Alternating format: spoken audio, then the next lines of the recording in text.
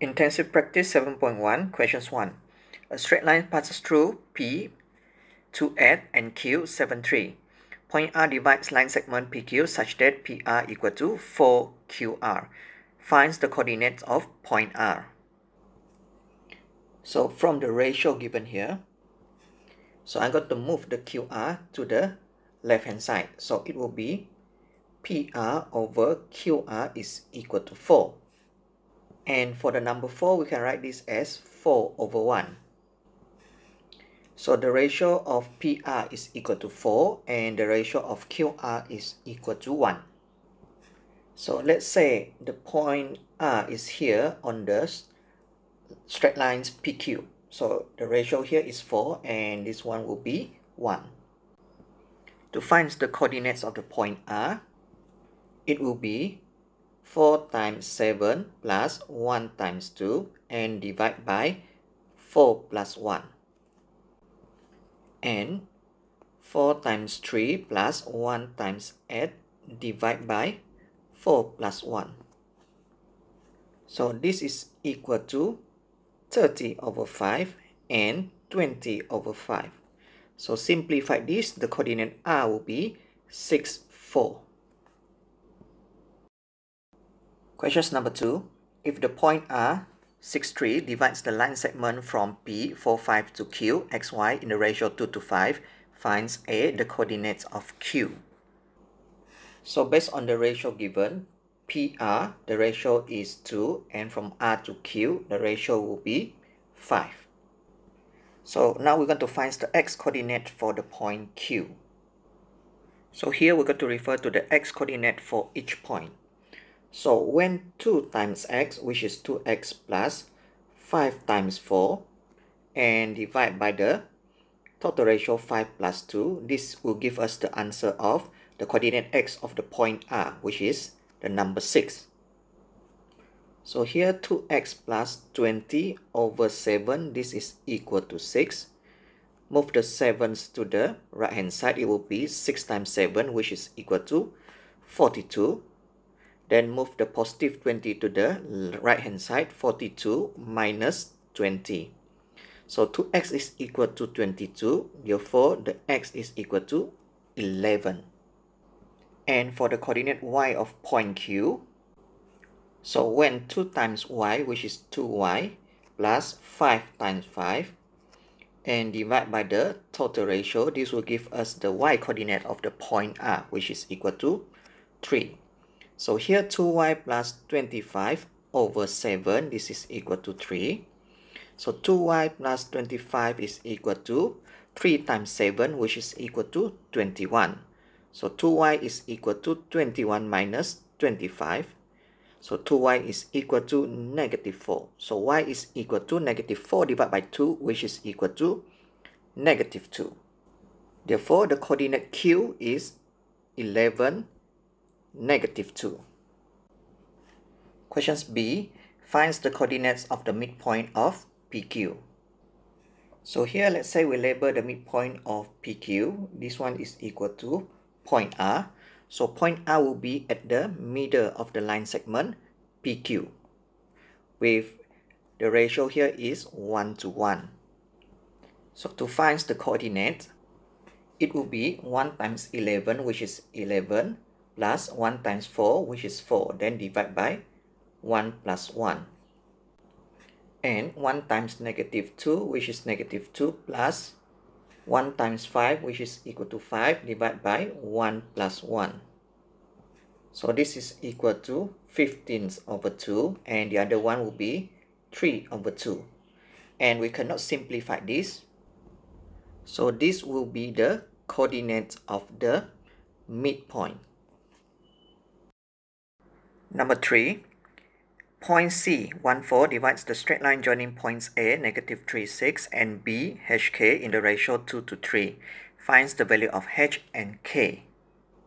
So based on the ratio, AC is equal to 2 and C to B is equal to 3. So to find the H, we're going to concentrate on the X coordinate for each point. So here when 2 times H, which is 2H, plus 3 times negative 3 divided by the total ratio, which is 2 plus 3. This will give us the x coordinates of the point C, which is the number 1. So here 2h minus 9 divided by 5, this is equal to 1. So 2h minus 9 is equal to 1 plus 1 times 5, which is equal to 5. So 2h is equal to 5 plus 9. So h is equal to 14 divided by 2. So h is equal to 7. And to find the k, we're going to concentrate on the y coordinates for each point. So when 2 times k, which is equal to 2k plus 3 times 6, divided by 2 plus 3, this will give us the y coordinates of the point C, which is the number 4. So here 2k plus 18 over 5, this is equal to 4. So 2k plus 18, this is equal to 4 times 5, which is equal to 20. So 2k equal to 20 minus 18, which is equal to 2. So k is equal to 2 divided by 2, then k is equal to 1. Questions number 4. Points A, B, and C are on a straight line. B divide the straight line AC in the ratio 3 to 4. Express E in terms of F. So just let's say the straight line ABC look like this. So here the point B is the divisor. So to get the x coordinates of the point B, which is E, it will be 3 times 3E plus 4 times 4R and divide by the total ratio. So E is equal to 9E plus 16R divided by 7. So next, move the 7 to the left hand side. So 7 times E is 7E. So this is equal to 9E plus 16R. So here I want to get a positive E. So I'm going to move the 7E to the right hand side, whereas this 16R to the left hand side. So 9E minus 7E is equal to negative 16R. So 2E equal to negative 16R. So E is equal to negative 16R divided by 2, which is negative 8R. So this is E in terms of R. But here we want to find E in terms of F. So here to get the y coordinate of the B, which is the F, it will be 3 times 4F plus 4 times R over the total ratios. So F is equal to 12F plus 4R divided by 7. So move the 7 to the left hand side. So 7F equal to 12F plus 4R. As we want to express E in terms of F, so we need to substitute the R here with the terms F. Therefore, for the equations that I have here, I'm going to let the R here to become the subject. So I'm going to move the 12F to the left hand side. So 4R is equal to 7F minus 12F. So 4R is equal to negative 5F, and R will equal to negative 5F over 4. So next, I'm going to substitute the R here into the equations E equal to negative 8R. So E is equal to negative 8 times negative 5F over 4. So here we can simplify the 4 and the 8 here. Therefore, E is equal to negative 2 times negative 5F, which is equal to positive 10F. Hence, we already expressed E in terms of F. Question number 5. The diagram on the right shows a quadrilateral PQRS with vertices P, Q, R, and S. Point T is on the straight lines RS. Finds, questions A, the coordinates of point U which divides the sides PQ in the ratio 2 to 1. So based on the ratio, P to U will equal to 2. So probably U is going to be here. So the ratio here is 2, and the ratio u to q will equal to 1. So to find the coordinate of point u, so it will be 2 times 7 plus 1 times 1, which is 1, then divide by the total ratio. And 2 times negative 8 plus 1 times 4 divided by 2 plus 1. So this is equal to 15 divided by 3 and negative 12 divided by 3. So simplify this, you'll get 5 and negative 4. That will be the coordinate u. Questions B. Finds the coordinates of the midpoints of sides QR. So let's say we label the midpoint of QR here as point M. So point M will be at the middle of the line segment QR, with the ratio R to M is 1 and M to Q is also equal to 1. So the coordinate M will be 1 times 7, which is 7 plus 1 times 9, and divide by 1 plus 1. And 1 times negative 8, which is negative 8 plus 1 times 5, divided by 1 plus 1. So here we have 16 divided by 2 and negative 3 over 2. And for the 16 divided by 2, we can simplify it. It will be 8. And nothing we can do for the negative 3 over 2. So this will be the coordinates of the midpoint of the sides QR. Question C. Finds the ratio RT to TS. So let's say we label the ratio RT to TS as M to N. So as the coordinates of these 3 points are given, so you can use either the x coordinates or the y coordinates to solve for the ratios.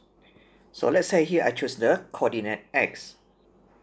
So here when m times 5, which is equal to 5m, plus the n times 9, which is 9n, divide by the total ratio m plus n, this will give us the x coordinates of the point T, which is equal to 6.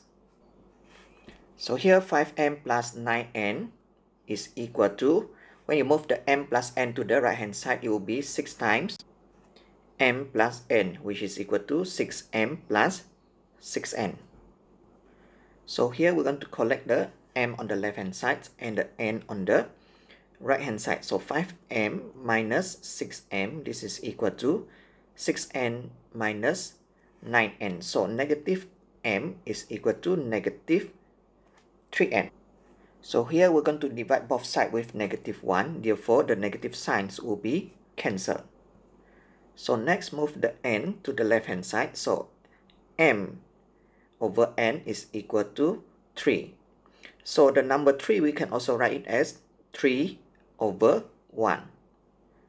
Therefore, the ratio m to n is equal to 3 to 1. Questions D. Finds the length of sides PS. So here the coordinate P and S are given, so we can find the distance or the length using this formula. So PS is equal to square root of 1 minus 5 square plus 4 minus 1 square. This is equal to square root 25. So the length of PS is equal to 5 units. Questions number 6. Point P divides the straight line joining the points A and B in the ratio m to n. Finds A, the ratio m to n. So here the ratio AP is m and PB is n. So here as the coordinate y for each point are given, so we're going to use that to find the ratio m to n. So when m times 5, which is equal to 5m plus n times 1, which is n, divide by the total ratio, this will give us the y coordinate of the point P, which is the 2. Next, move the m plus n to the right hand side. So 5m plus n equal to 2 times m plus n, which is 2m plus 2n. So next, I'm going to collect the m on the left hand side and n on the right hand side. So 5m minus 2m is equal to 2n minus n.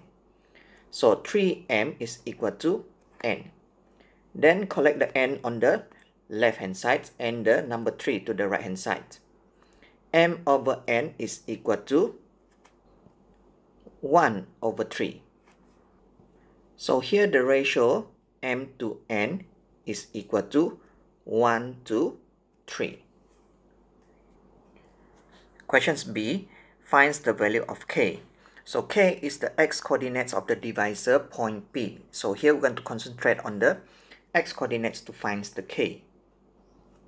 So to find the value of k, we can use 1 times 2, which is 2, plus 3 times negative 2. Then divide by the total ratio, which is 1 plus 3. So k is equal to negative 4 divided by 4. So k is equal to negative 1. Questions number 7. The diagram below shows the positions of the multipurpose hall, school, market, and bus stop on a Cartesian plan. Haziq House is at the midpoint of P1, P2, such that P1 divides the line segment from the multipurpose hall to the market in the ratio 4 to 1, while P2 divides the line segment from the school to the bus stop in the ratio 1 to 2. Determine the positions of Haziq House. So first we need to find what is the coordinates for the P1 and P2. So based on the information here, the total ratios from the multipurpose hall to the market is 5, which means the distance from the multipurpose hall to the market is divided into 5 equal parts. And from the multipurpose hall to the P1, it is 4 equal parts, and from the P1 to the market is equal to 1 part. So based on the diagram here, so it's very convenient because I can divide the line segment here into 5 equal parts. So here will be 1 part, 2, 3, 4, and this one will be the 5.